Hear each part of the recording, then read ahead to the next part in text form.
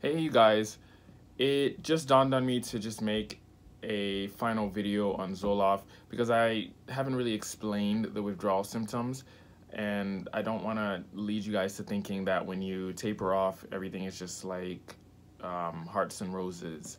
So yeah, so let me just get right into this.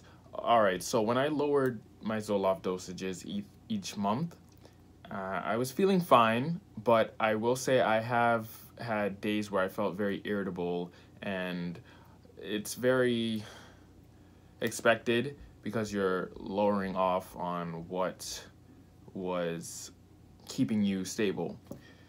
So irritability you will experience most likely. This is all my experience. So this is what I felt. Irritability is what I experienced. And let's see. Obviously, some slight anxiety would come up because Zoloft is what stopped my anxiety from occurring easily.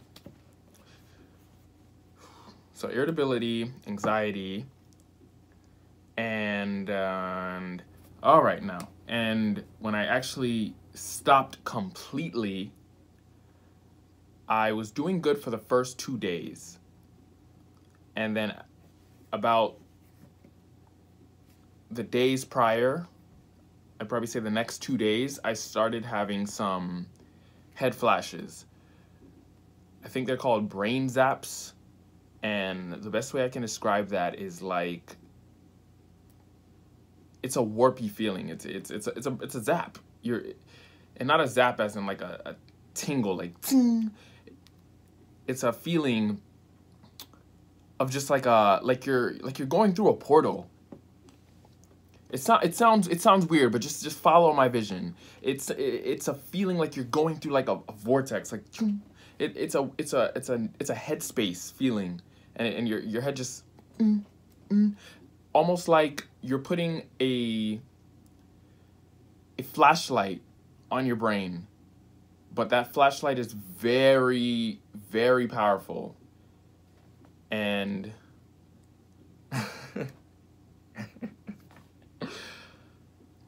it's a brain zap.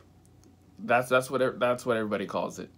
So I was experiencing that daily for about a week. That lasted for about a week. And it's not so bad. It was just very random and annoying and intrusive. It just would come up randomly, and that's your body just reacting to just having no more of what it had for whatever period of time. And I guess the intensity of it will depend on how long you're on Zoloft. I was only on Zoloft since, I'm gonna say August 2016, but I feel like it wasn't that long, but it makes sense. Was it August 2016?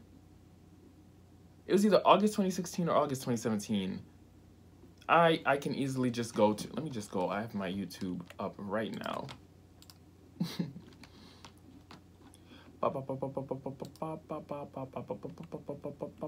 Let's see, my first day on Zoloft.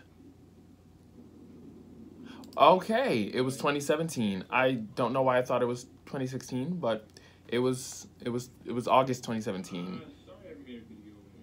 Oh my god, I got other videos playing right now.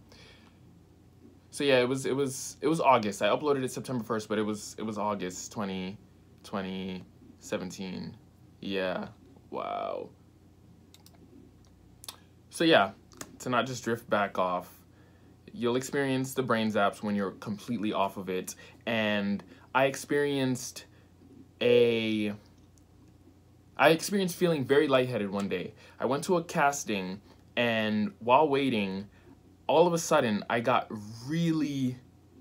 it was a weird feeling. It wasn't a natural feeling. I know it was from Zoloft. It was from Zoloft. And I felt very lightheaded to the point where I was like forcing myself to like get control, to stay in control. So yeah, I'm just gonna keep this video very short. there are withdrawal symptoms. I do not want to mislead you guys into thinking that it's all like roses and hearts. The withdrawal symptoms are not deadly. You can definitely overcome it. It's just, honestly, compare it to getting hit by a truck or even slapped in the face. It's nothing. And it lasts me about a little over a week. And now I feel great. I feel great. I did feel like a little head spacey, that little brain zappy feeling, was it a day or two ago? And that could be just like the body just finishing off its reaction to getting off of the medication, or it could be because I'm taking this other medication for like the stomach issue I was having. But yeah, it's not long. You guys will be fine. You will not die from getting off Zoloft. Do not be tricked into thinking that you need to stay on because the withdrawal symptoms are just so unbearable. Don't listen to the horror stories, and do not stop cold turkey. Just lower your dosage every month.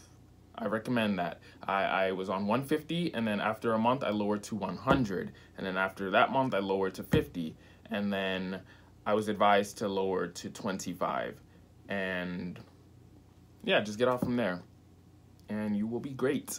All right, you guys have a great day, and I'm gonna say this is my last video on Zoloft.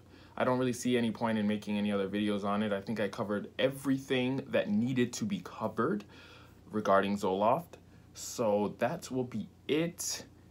And I'm not sure what direction this channel is gonna go into next. I think I'm going to be more of a motivational speaker for people who just need to hear things, because sometimes you know what you need to do to be great in life, and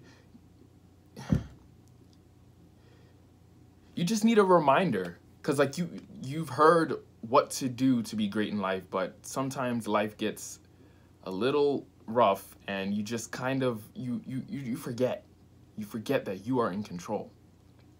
So I think that's the direction I'll turn my channel into and go with the flow.